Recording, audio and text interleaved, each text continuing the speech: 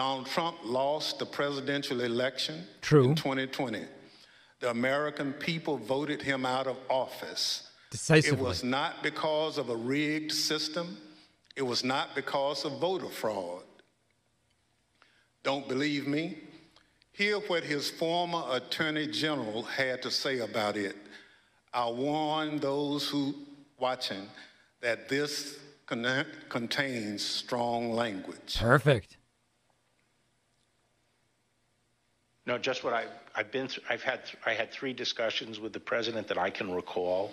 One was on November 23rd. Oh, look at this. One was on December 1st, and one was on December 14th. Deposition and I've video. been through sort of the give and take of those discussions, and in that context, I made it clear I did not agree with the idea of saying the election was stolen and putting out this stuff, which I told the president was bullshit. Okay. And you know, I didn't want to be a part of it, and that's one of the reasons that went into me deciding to leave when I did.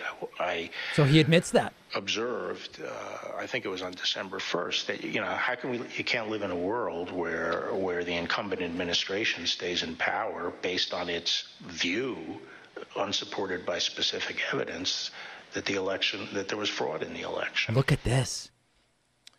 Look at Bill this. Barr, on Election Day 2020, he was the Attorney General of the United States, the top law enforcement official in the country, Oh, this is the telling best. the president exactly what he thought about claims of a stolen election. Donald Trump had his days in court to challenge the results. He was within his rights to seek those judgments. In the United States, law-abiding citizens have those tools for pursuing justice. He lost in the courts, just as he did at the ballot box.